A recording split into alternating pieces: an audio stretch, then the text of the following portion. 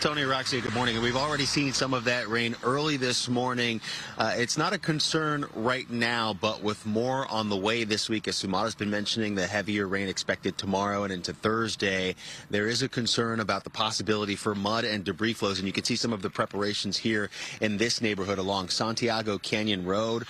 Residents here preparing the best they can with sandbags, K-rails, and clearing out any storm drains and creeks for maximum water flow.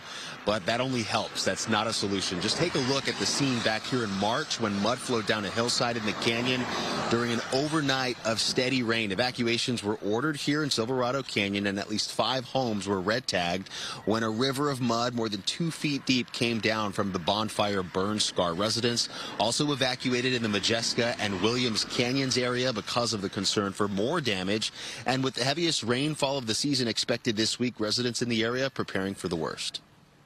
When there's a flash flood, you're just stuck. You're helpless and, hope for the best. There's so many times we've been through this, it's kind of like part of the seasons. You just have all these things going on, and you either stay here and can't deal with it and then move out of town.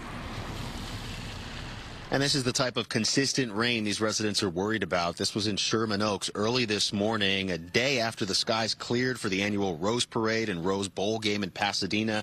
Now, the rain may be on pause depending on where you are, but more is on the way tomorrow and into Thursday. And we had about an hour of light rainfall this morning before it tapered off, at least for now. But Tony Araxia, we've done stories in this area where the road here behind us is unpassable and homes are just damaged. So lots of anxiety as they prepare for this next round of precipitation. Back to you. All right, Mario, thanks so much.